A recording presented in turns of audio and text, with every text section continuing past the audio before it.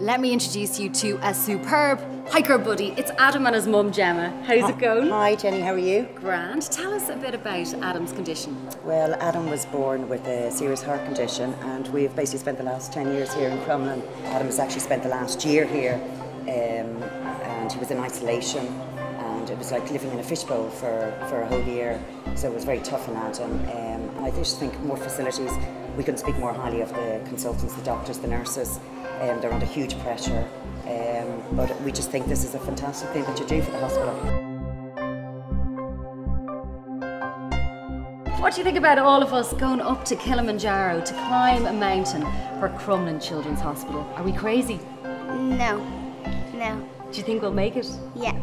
I think you have enough energy. Yeah.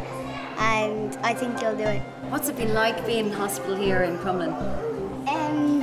Well, not too good. Not too good, but Yeah. I believe you had a great weekend last weekend. Yeah. Where were you? In London. Yeah, and who did you meet? Frank Lampard. Is he your favourite player? Yeah. You're a real Chelsea supporter.